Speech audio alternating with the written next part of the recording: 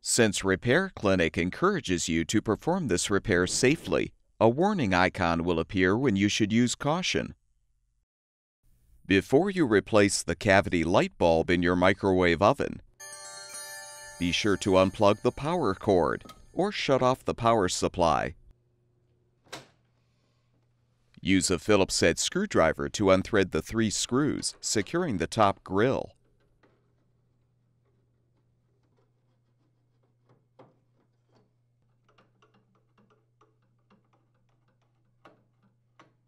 Pull the grill down from the top to detach.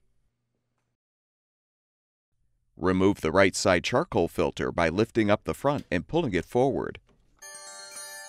Lift off the lamp cover.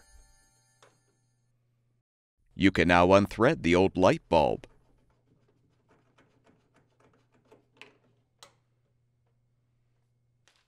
When installing the new cavity light bulb, you should wear gloves to help protect the bulb when threading it into the socket.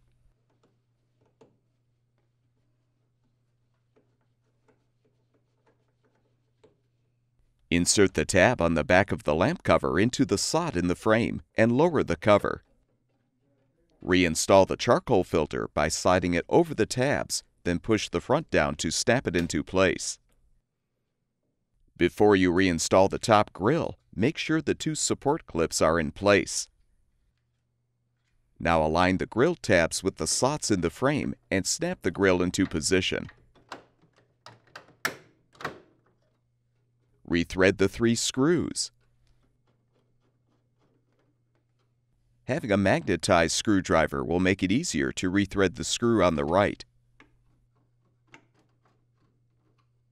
Plug the power cord back in or restore the power supply, and the microwave oven should be ready for use.